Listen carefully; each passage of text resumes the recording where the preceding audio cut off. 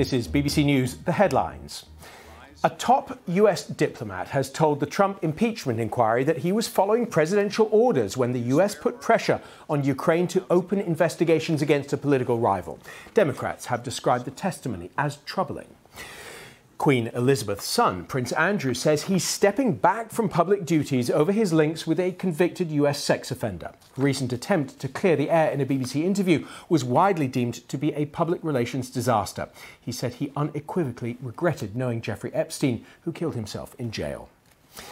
Protesters in Malta have demanded the resignation of the Prime Minister after police arrested a prominent businessman in connection with the murder of a journalist, Daphne Caruana Galizia. Demonstrators accused Joseph Muscat of protecting those responsible for her death in 2017.